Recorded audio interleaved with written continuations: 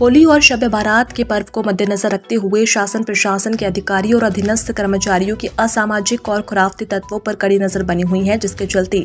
आपराधिक गतिविधि वाले व्यक्ति पुलिस की कार्यप्रणाली को देखकर घबरा रहे हैं और उन्होंने किसी भी तरह की कोई आपराधिक गतिविधियों में लिप्त होने की हिम्मत नहीं करी। इतना ही नहीं, हिंदू, मुस्लिम, सिख और ईसाई सभी ने साथ मिलकर होली पर्व बनाया, तो वहीं मुस्लिम समुदाय के लोगों ने पूरी रात मस्जिदों और अपने अपने स्थानों पर इबादत की। वहीं दूसरी तरफ मुरादनगर गंगनहर पर स्थित छोटा हरिद्वार पर श्रद्धालु ने होली का पर्व मनाया और उन्होंने वहां पूजा पाठ की। गौरतलब है कि एसएसपी पवन कुमार के आदेश अनुसार एसपी ग्रामीण एराज राजा,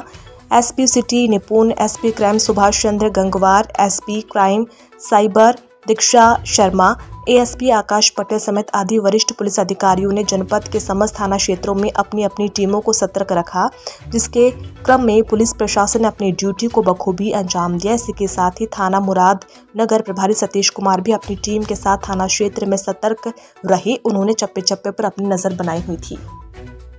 होली का बहुत ही पावन पर्व है और दूसरा हमारा जो है इनका मुस्लिम भाइयों का जो एक शब बारात होती है,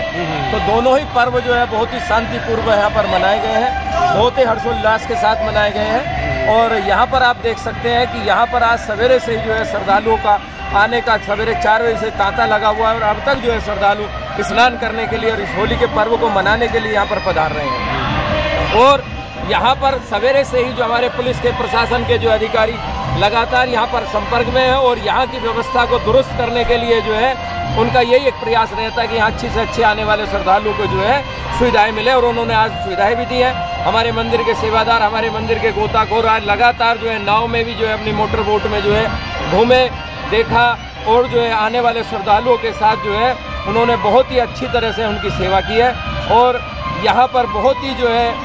आने वाले श्रद्धालु बहुत ही आनंद के साथ जो है उनकी अनुभूति उन्होंने प्राप्त की।